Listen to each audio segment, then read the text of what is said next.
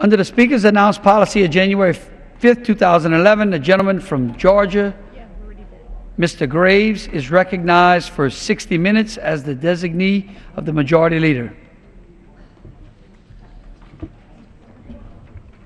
Thank you, Mr. Speaker.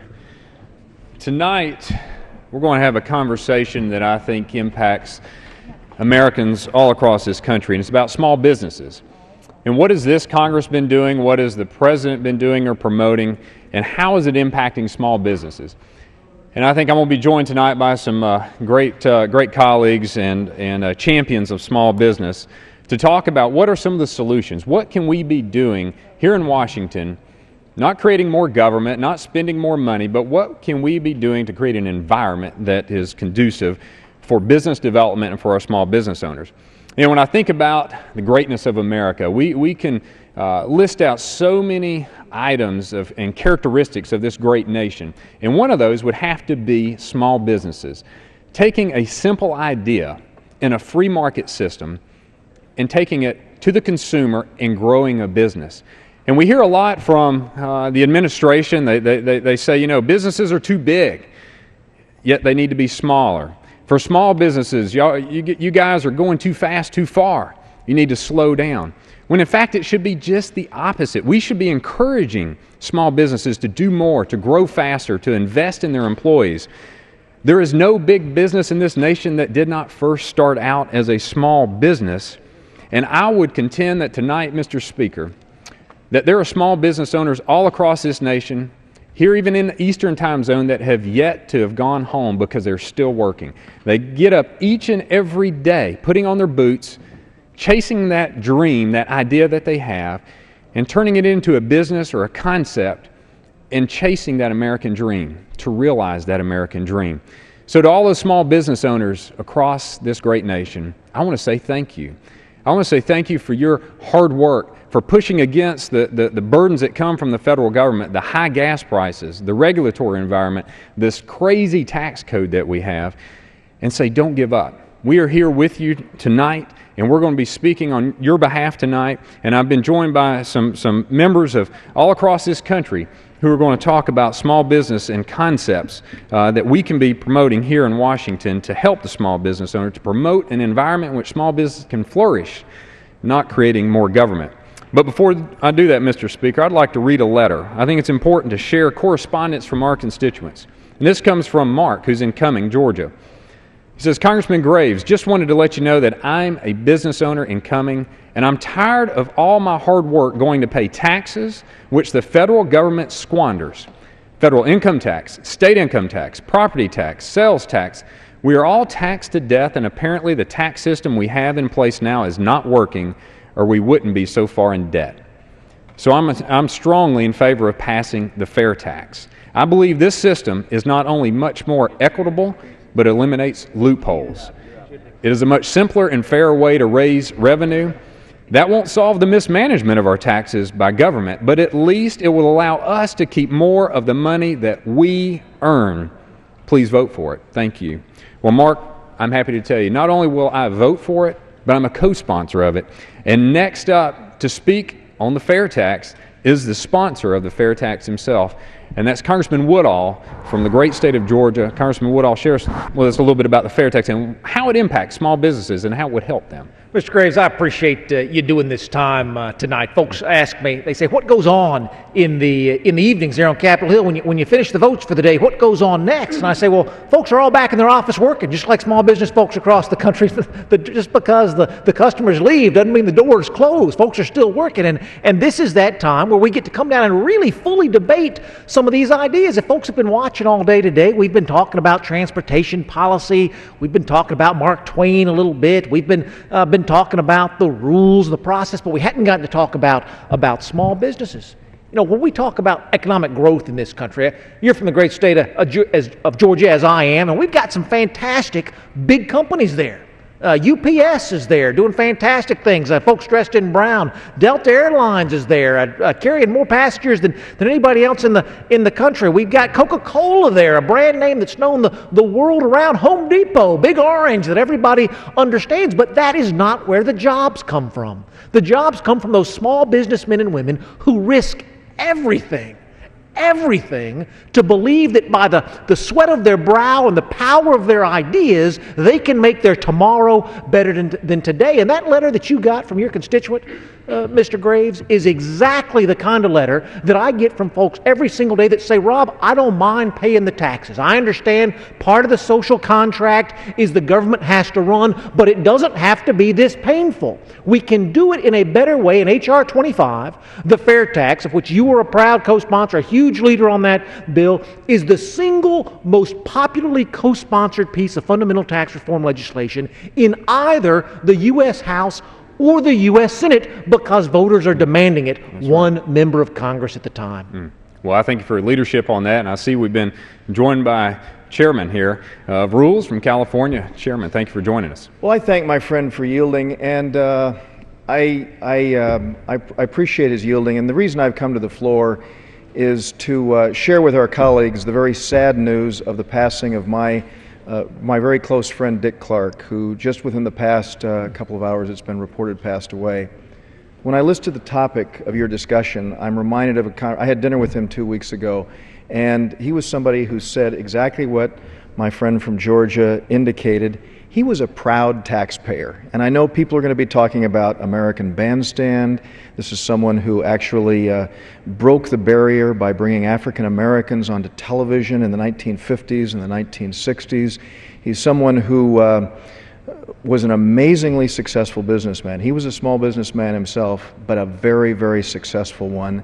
And I just want to say that as I listened to your discussion, I was reminded of how he regularly said everyone should pay their fair share of taxes. And he said that not too long ago to me, and I said I appreciate that because he knew he was paying my salary and yours as well. But I just want to share with our colleagues what a great loss this is for our country. The show that he started or initially became so famous for was American Bandstand. And I think it's a very appropriate one because this guy was a very patriotic American. He was a believer in the free enterprise system. He was a believer in encouraging individual initiative and opportunity on a regular basis.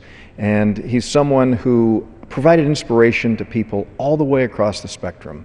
And I just wanted to say that as you guys are here talking about the need for tax fairness and the imperative to ensure that we encourage more people like Dick Clark, I think it's important for us to remember the wonderful life that this man had. And I've got to say just a couple of things, if I might. He was someone who, you all recall, on New Year's Eve would regularly host up in Times Square. And in 2004, he suffered a massive stroke. And I've never seen anyone with more determination and fight than Dick Clark. A number of people said, gosh, why did Dick Clark continue to go out and be on television? Well, you know what? People all across this country, and I had a conversation with him just before he decided to go this past fall to do this program, people across this country said to him, the fact that you have suffered this stroke and are continuing to fight to get better and continue to be active is something that is an inspiration to us. And so that kind of fighting spirit is exactly what the small business men and women who are this hour still working, that my friend was just talking about, and the imperative to make sure that everyone pays their taxes but no more is something that I think he should be remembered for, along with all of the great, great accomplishments that he had. And I thank my friend for yielding, and I just wanted to take this moment to share this with our colleagues here in the House. Thank you. Thank you, Mr. Chairman, for sharing that with us. And you're right. You talk about small business owners. They're going to work extremely hard. They get up early every day. They work late every night.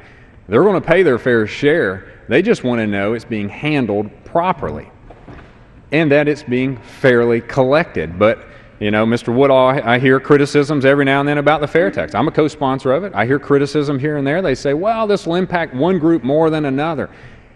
How can something called the fair tax not be fair to everyone? How do you refute that when they come up with the criticisms to the fair tax, and when actually, I guess when they're criticizing the fair tax, they're defending the current tax code and the 60,000 pages of mess that we currently have, the loopholes and the corporate welfare. They must be defending that.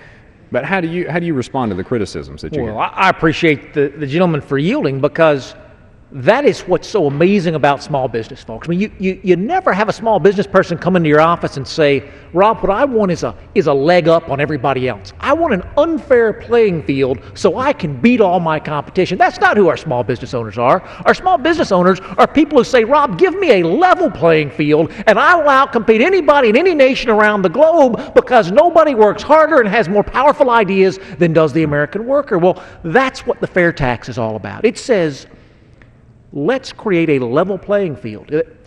My friend is not a freshman as I am. He got here 6 months earlier in a special election they had to work incredibly hard for. But those of us who are newer to this institution, as you and I are, know there are some folks here who like using the tax code to pick winners and losers. I mean, it's an easy thing to do. I look around this body. I can find some examples. I see fluorescent lights here in the chamber. I could put a huge tax on fluorescent lights, so we would never have any more fluorescent lights. I could put a huge tax on plaid shirts, so we never have any more plaid shirts.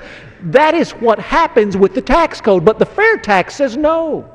It says we're going to have a single tax rate on everything the consumer buys. You're going to be taxed on everything once, but only once, because those small businessmen and women who write those letters to your office and to mine say, Rob, I spend more time trying to figure out tax decisions than I do figuring out business decisions. And when these are the men and women who employ so many of our friends and neighbors, when these are the men and women who create the job growth in this country, we have to have them focused on business decisions, not tax decisions, and the fair tax does that. Well, thank you, and I hope you'll stick around, and I'm going to yield to the gentleman from Ohio. And just to make clear, I mean, the fair tax is not an additional tax. It's not something that is added on a layer. It's actually eliminating income tax, eliminating corporate income tax, eliminating capital gains tax, dividend tax, death tax, eliminating all of it, throwing it all out. I guess eliminating the Internal Revenue Service for some part in a great way. And I think there'd be a lot of Americans across the country applauding on that day if that were to ever occur. Next with us tonight is Chairman of the Republican Study Committee, a great leader on conservative principles, a great mind when it comes to policy, and I know a great advocate for tax reform, regardless of fair or flat or whatever it is. It's about empowering the taxpayer and not empowering the government. And with us tonight is Congressman Jim Jordan from Ohio. Thank you. I thank the gentleman for yielding, and I thank him more importantly for his leadership here in the Congress. And you said it right. You said it well. Whether you're for fair tax, whether you're for a flat tax, one thing is certain: the American people have had it with the current tax code. I mean, think about this. Any tax code that allows 47% of the population not to pay, 47% of the citizens not to pay, 47% of all the people who live in this country not to pay the main tax, the income tax that we have, you can't repair it, you can't fix it, it's completely broke, you got to throw it away and start over. Any tax code that now requires our companies headquartered in the United States of America to pay the highest corporate tax rate in the world is broken. So the fact is, you know, this is one thing that's amazing to me. We're talking about small business, we're talking about tax policy. What's amazing to me is, in spite of stupid policies from the federal government, how well our small business owners do. It's a testimony to what Mr. Woodall was talking about, the work ethic and the entrepreneurship of the American people and the American small business owner, that in spite of bad policies, they're still succeeding. Imagine if we had tax policy that actually made sense. Imagine if we had a regulatory environment that made sense. Imagine if we had an energy policy that made some sense and used the resources the good Lord has blessed us with in this country. Imagine if we had monetary and fiscal policy that made sense. Could you imagine what kind of growth? We wouldn't be having 1.5%, 2% growth. We'd be having 3%, 4%, 5% growth in this economy. And as you said, Mr. Chair, the creating an environment that's conducive to economic growth, if we actually did that, Get out of the way. Let the American entrepreneur, let the American family, let the American small business owner do what they've been doing for 200 plus years, making good things happen, growing our economy, creating jobs, helping our communities, and making us the greatest nation in the world. That's what's at stake here. And it does start with the policies that we have here at the federal government. So we need to change this tax code, change the regulatory environment, and certainly change our energy policy and start getting spending under control. And if we have a chance, we'll talk about that here in just a few minutes. But I know we got another speaker who we want to get to, so I'll yield back to the gentleman from Georgia.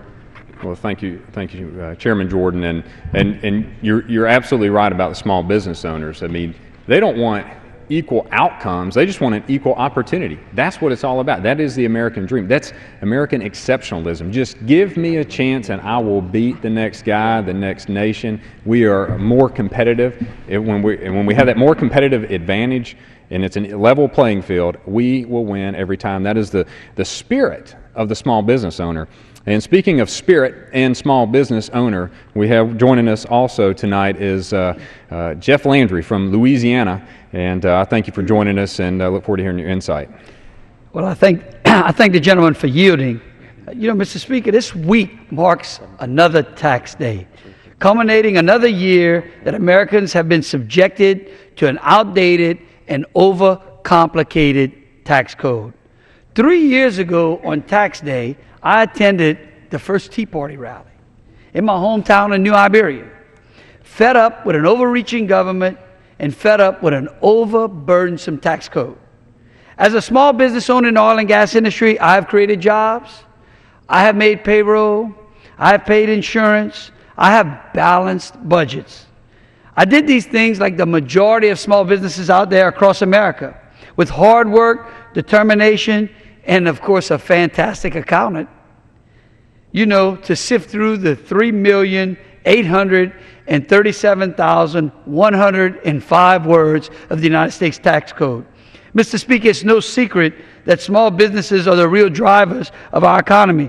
To date, small businesses employ half of the U.S. workers, and despite our lagging recovery, they have managed to generate nearly 65% of all of the new jobs created over the past 15 years, often outperforming their larger counterparts. I often speak with business owners, small business owners in my district. The one word I hear again and again from them is uncertainty. From looming healthcare mandates to volatile energy prices, American small businesses simply don't know what to expect.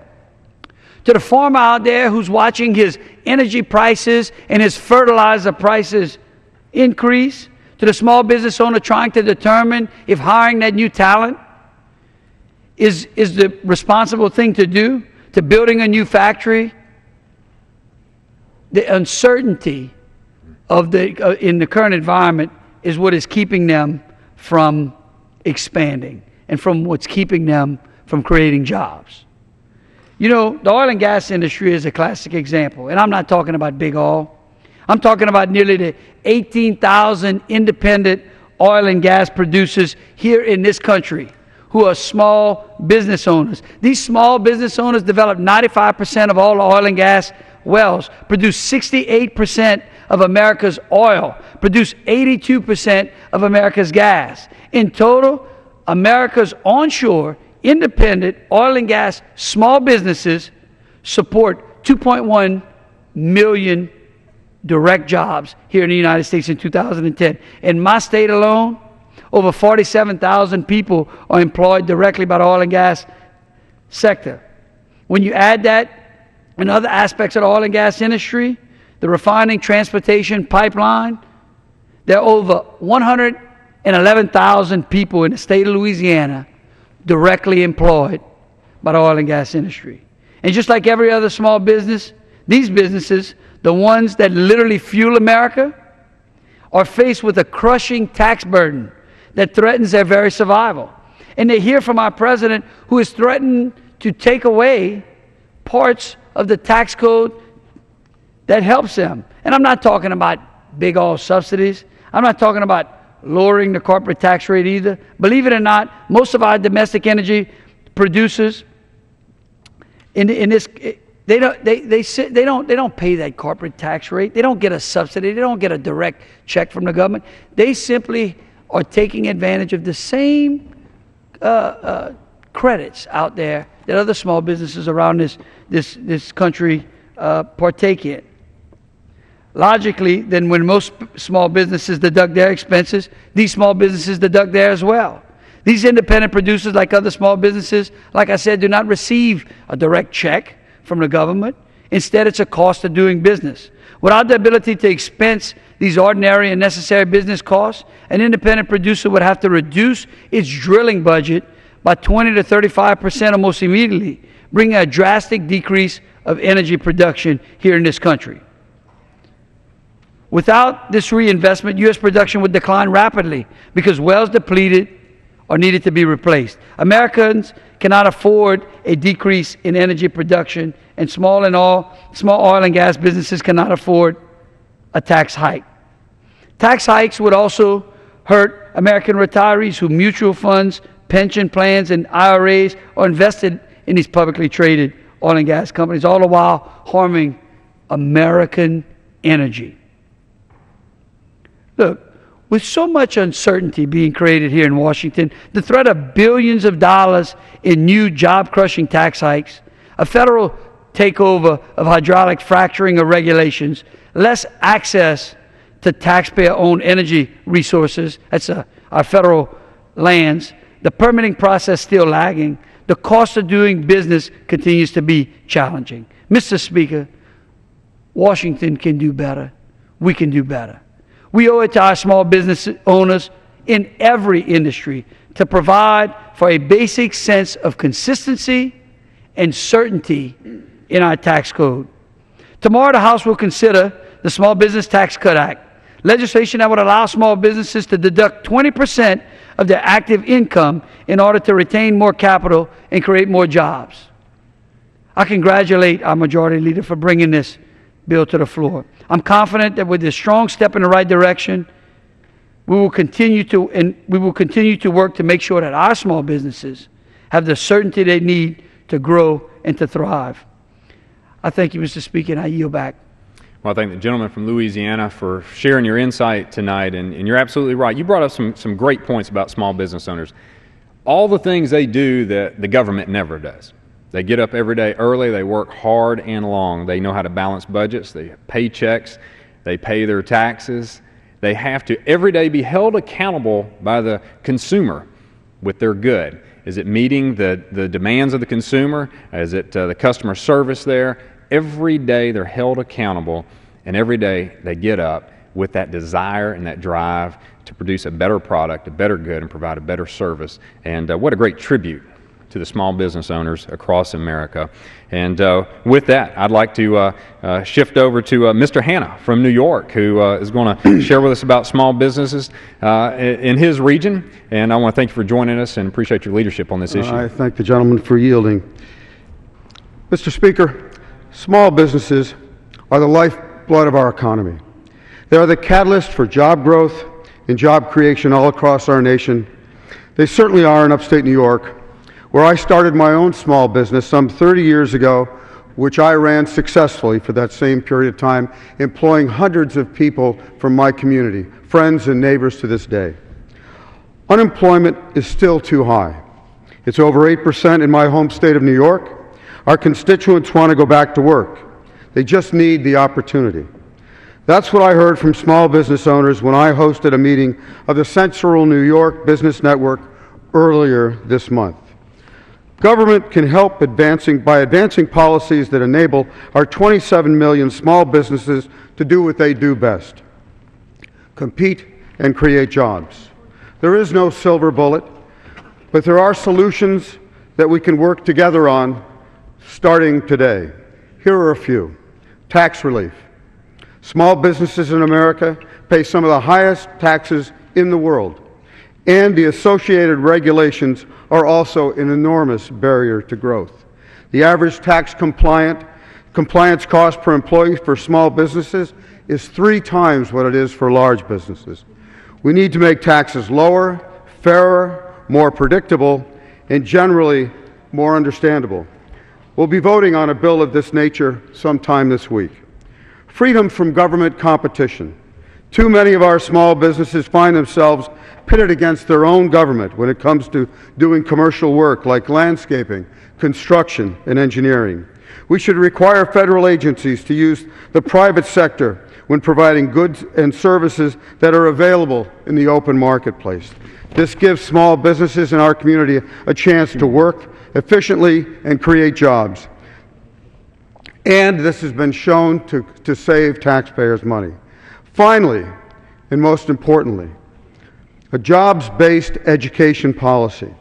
A major root cause of our long-term unemployment is the changing nature of the global marketplace. We are competing against developing countries like never before. Competition isn't bad, but we need to be better prepared. In order to maintain a high standard of living, we need to cultivate the value-added, knowledge-based, innovative sector of our economy. This can only be achieved through education and a new focus on the fields of science, technology, engineering, and math, also known as STEM. STEM jobs on the average pay 27% more than non-STEM jobs. The only effective long-term way to rebuild the middle class is through education.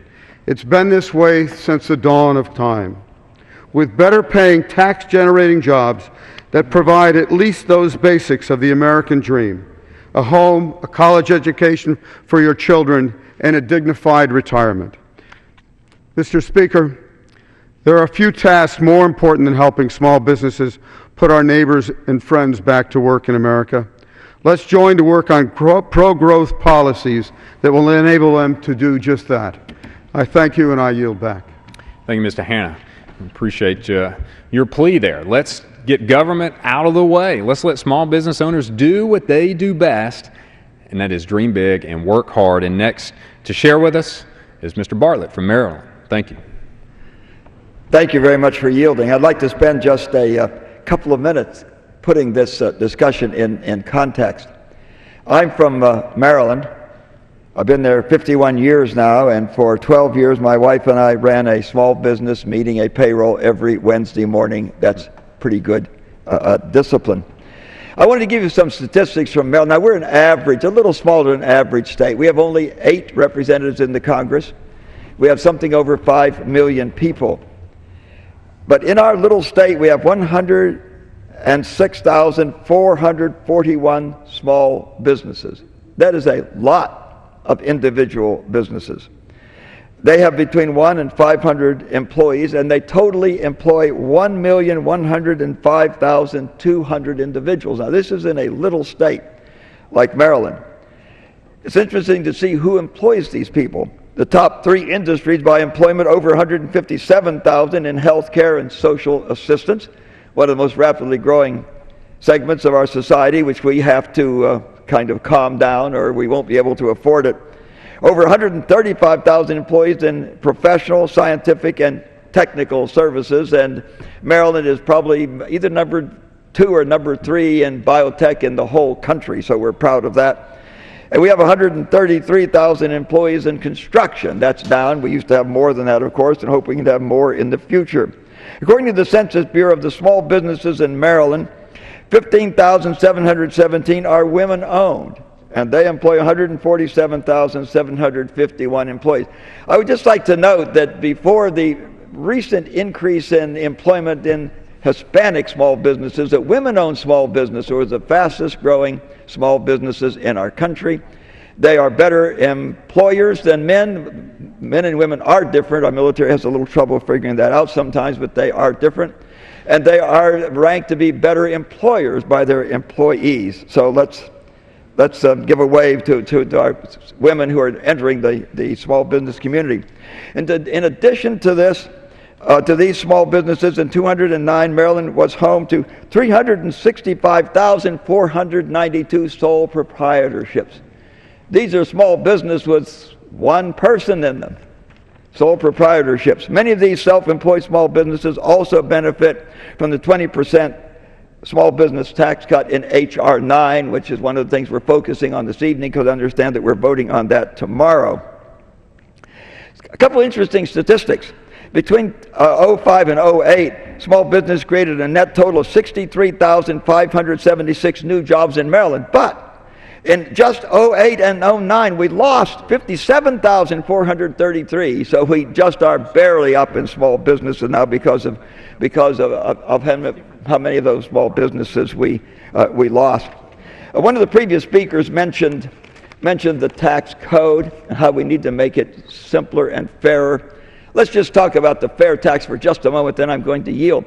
If we went to the fair tax, that's a tax on consumption. And let's repeal the 16th Amendment. Don't give the government any chance to ever come back with a personal income tax again. If we did that, we could have a bigger tax revenue with no increase in tax burden.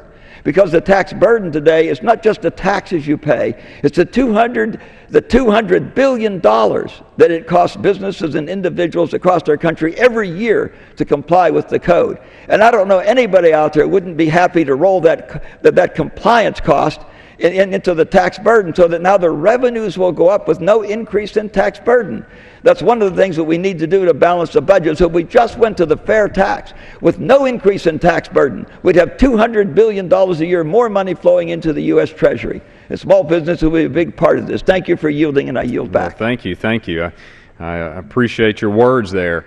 And as I wrap up this segment that we have here this evening, I just want to say thank you to the small business owners across America. You've heard great reports from members of Congress who are with you, who are fighting with you and fighting for you. But we just want to thank you because every day you're getting up and you're going against some of the greatest pressures and the greatest burdens that a government could ever place on you, but you don't give up. You get up each day, you put the boots on, you go out and you work hard. You take that dream, that idea, that concept, and you build it into reality. And you're building jobs and you're providing for other families. And we want to thank you for that. And while the optimism index is getting lower, the misery index is getting higher, I'm here to tell you, Americans have not given up. Small business owners have not given up. In fact, statistics show that if just 1 out of 2 businesses across this nation hired one person in the next 12 months, unemployment would be near zero. That's how close we are because small business owners haven't given up, and I want to thank you for that. I want to applaud you for that, and keep up the great fight. And with that, Mr. Speaker, I yield back.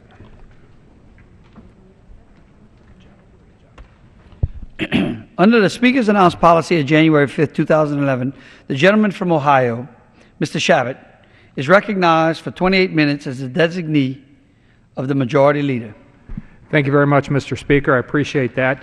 And I really appreciate Chairman Graves making it possible for so many of us who care about small business in this country this evening to take a little time to talk about how important it is, what we ought to be doing to support our small business folks all over the country. After all, 70% of the jobs that are created historically in the American economy aren't the big guys. They're not the huge corporations, although we want them to do well and hire a lot of people.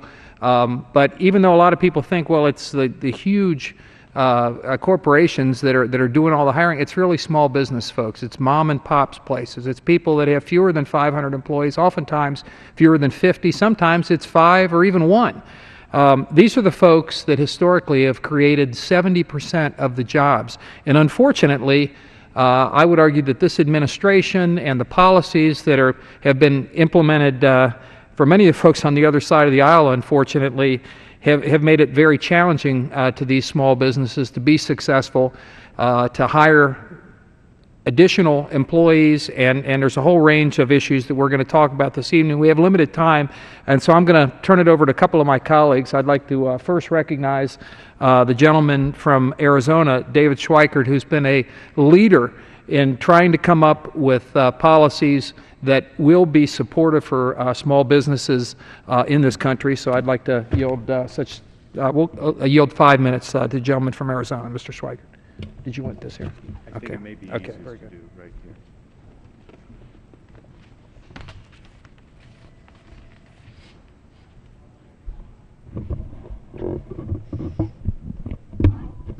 And Mr. Speaker, and to my friend, thank you for yielding me a few minutes here. One of the reasons I'm standing here is over the last week we've heard the President talk about what we call the Buffett rule, and the Senate in its failure to move the Buffett rule, thank Kevin, and realizing for a lot of Americans, they don't understand this is, it's absolutely pretend math, but it's also meant as an absolute attack on the entrepreneurs, on the wealth creators, and the people that create jobs and economic growth in this country. So I thought I would do another one of my clocks to try to help folks understand the reality of the math. Okay, think about this. We borrow about $3.5 billion every single day, which is actually an improvement from where we've been, but $3.5 billion every day. There's what, 1,440 minutes in a day. So we were trying to figure out, how do you explain how little the Buffett rule does to help us in our debt crisis, but how much damage it will ultimately do to our economic growth.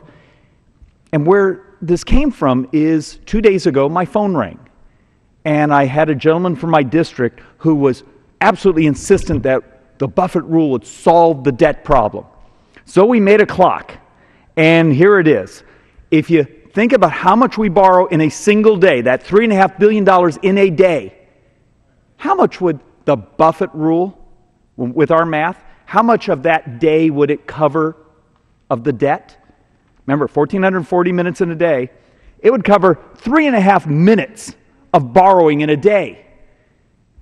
It's fantasy.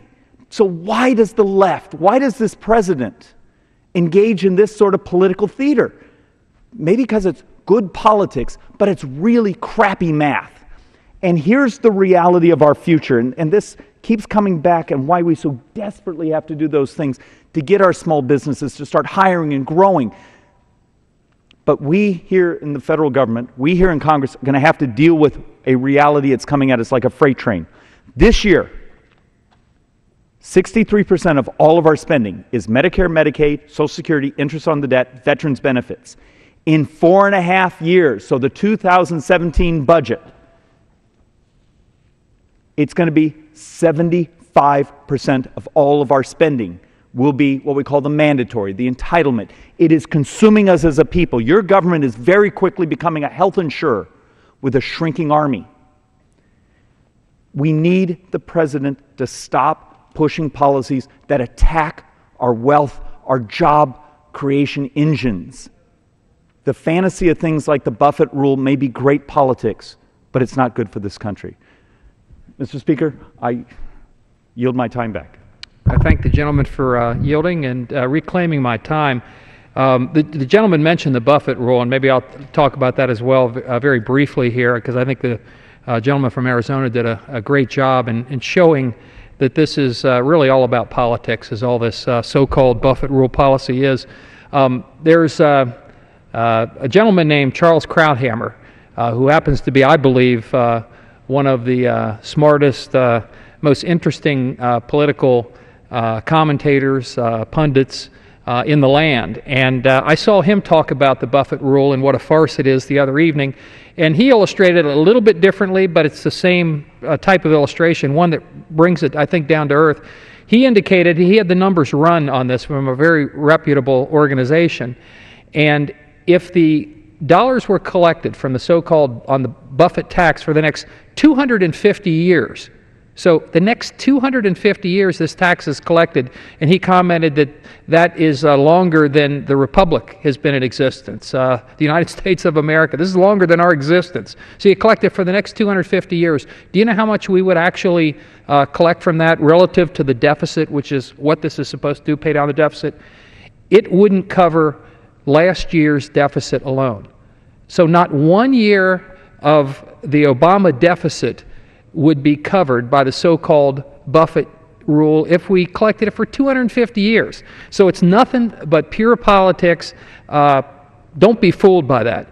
Now, Mr. Speaker, as small businesses across the country fight to make ends meet and stay out of debt, the federal government continues to dig itself into a hole with its exorbitant spending habits. Small businesses are burdened with massive regulations brought on by Obamacare. They're further plagued by the threat of tax increases, significant tax increases next year should the relief from the 2001 and 2003 tax cuts be allowed to expire. And that's what some people, particularly those on the other side of the aisle, would like to happen. They would like the tax cuts to go away. In other words, if tax cuts go away, taxes go up. And this wasn't on the very wealthy, it was on virtually all Americans, middle-class folks, people that take advantage of the child tax credit, a whole range of people in the middle, and yes, at upper income levels as well. So a lot of folks would be hit very hard with this, particularly small business folks, because the so-called wealthy in this country, many of them are small business folks. Again, as I mentioned before, 70% of the jobs in this country are created by those folks. So if you're trying to bring unemployment rate down, why would you want to put additional burdens on the people that are actually creating the jobs? Mr. Speaker, tax issues are the single most significant set of regulatory burdens for most small businesses. A recent NFIB Research Foundation study, the NFIB, by the way, is the National Federation of Independent Businesses, that study found that 4 of the top 10 small business problems were tax-related. Just this week, struggling families and businesses were forced to give the government more of their hard-earned money to satisfy the hungry appetite of government bureaucracies. Mr. Speaker, enough's enough. Confiscatory tax rates and fiscal irresponsibility have got to come to an end. Small businesses across the country are fighting to keep their doors open and keep their lights on. It's shameful for the federal government to expect these hardworking taxpayers to foot the bill for GSA excursions to Las Vegas and inept corporate schemes like Solyndra, while the backbone of our economy, which is the small businesses, continue to suffer. After all, American small businesses are responsible, as I said before, for 70% of the jobs that are created in this country. Why do we want to continue to make life so difficult for them? Why are they the target for the left in this House so often? The America I know is a nation where hard work creates opportunities for success. After all, that's what our forefathers were seeking in the first place. At the founding of our nation, small business owners came to this land to escape excessive taxation and cumbersome regulation. These were families of farmers and builders, traders, inventors, and merchants. It's disheartening that today it's our very own government that's creating the job-killing taxation and regulation. Our economy is still struggling to rebound from the worst recession since the Great Depression, and we must support the engine that will propel America forward. This engine has always been fueled by hard work and an economic climate that rewards success. When I'm back home in my district in Greater Cincinnati, I make a point to frequently meet with small business owners to talk about their successes as well as their struggles. I too often hear that the burden of taxes and regulations coupled with great uncertainty is keeping these businesses from growing and in many cases even forcing many of them to close their doors altogether. That's why I'm a co-sponsor of H.R. 9, the Small Business Tax Cut Act. If passed, this legislation would amend the Internal Revenue Code to allow American businesses a tax deduction of 20%. This is common sense. It's a fair bill that would help small business owners to keep more of what they've earned to invest in expansion and hiring. That's the important thing, hiring Americans who now need those jobs. We still have over 8% that are unemployed. I urge my colleagues to support this critical legislation that will be a shot in the arm to small businesses across the nation. And if there are any of my colleagues that would have any additional things I'd like to say, we would welcome them at this time. If not, I've got a few more. Can I ask the Speaker how much time do we have left? The gentleman has 16 minutes remaining. How much? 16. Okay. All right. One of the other issues that we haven't covered too much here, and let me talk about this very briefly, is the impact that the high cost of energy, gasoline in particular, what kind of difficulty that's causing small businesses across the country. Because I hear this all the time from my small business constituents. And, you know, it's not surprising that energy prices and gas prices in particular have been going up so much. They're double, the gas prices alone at the pump, they're double what they were when the Obama administration took over, and that's most unfortunate. But it's really not surprising when you consider that the person that President Obama appointed to be the head of energy in this country, the chief mind about energy and what we should do about it, it's the Secretary of Energy, Stephen Chu. Stephen Chu, a couple of months before President Obama appointed him to that position, said that it was his goal, what we ought to try to do, what we ought to strive for, is to raise the price of gasoline in this country, energy costs, prices of gasoline, for example, to European levels. Think of that. Now, they've got approximately, it depends on the country you're talking about, but it's around $9 a gallon. They do liters over there, but it's about $9 a gallon. Now, we're not there yet, but unfortunately, we're well on our way. It's approaching $4 back in my district in Cincinnati. Here in Washington, just the other day, I had to fill up, and it was about $4.50. So we're not quite there yet, but we're approaching that. It's just it's unbelievable that we're in this state, but really, I guess, shouldn't be surprising when you consider that the person that President Obama put in control of our energy policy here in this country said that it was his goal to get energy prices up to European levels. And as I say, unfortunately, we're well on our way. And those gas prices, that's what the delivery trucks have to pay for the small business folks that are delivering things to towns, or the other things. Getting products from other manufacturers, when they come in, they cost more. So they can't charge the consumers as much, or if they do, they drive those folks away. It's a vicious circle. We need to get energy prices down in this country, and unfortunately, they're on their way up. And another, I think, terrible mistake that this administration has made is to basically shut the door on the Keystone Pipeline. This is oil sands from Canada, our friendly neighbor to the north, our largest supplier of petroleum, by the way, is from Canada. And this is a pipeline that would mean significant numbers of jobs here in the United States, tens of thousands of jobs. And if we ever needed jobs, we know it's now. And those are good-paying jobs, many of them union jobs. But the president has decided that, no, we're not going to make this decision till maybe after the election. So tens of thousands of jobs are at risk here. And what Canada's been pretty clear what they're going to do. If we're not going to accept the oil in our country and build the pipeline, it's quite likely that they'll go ahead and build this pipeline through Canada to British Columbia and ship that oil that ought to be going to the U.S. to China. You know, one of our biggest competitors in many ways, to China. And if you know anything about China, the environmental controls that they have over there are far weaker than what we have in the United States. So if your goal is to make sure that you're protecting the environment, and that's what many of the president's allies, the really radical left-wing environmentalists who are fighting against the Keystone Pipeline, if you buy the argument, what they're saying, they want to protect the environment by not having that oil come down here and be refined in the Gulf. But the controls we have here are much stronger than what they are over in China.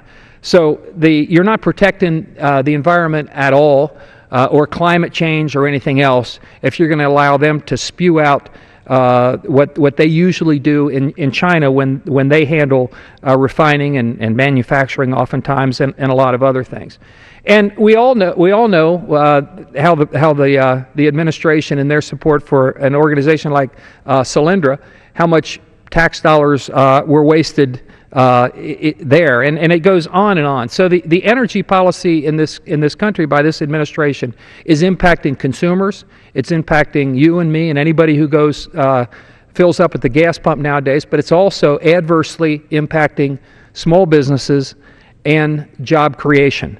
And another thing that this administration, I believe, has made a mistake, which is causing these high prices, is to continue to keep off limits much of the outer continental shelf.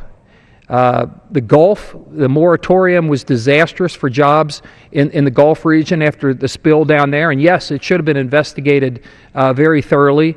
But a lot of those derricks, the oil derricks, ended up leaving that area. They couldn't hold out with that cost, that expensive capital cost over a 6 months period of time. So they ended up off the coast of Brazil, for example.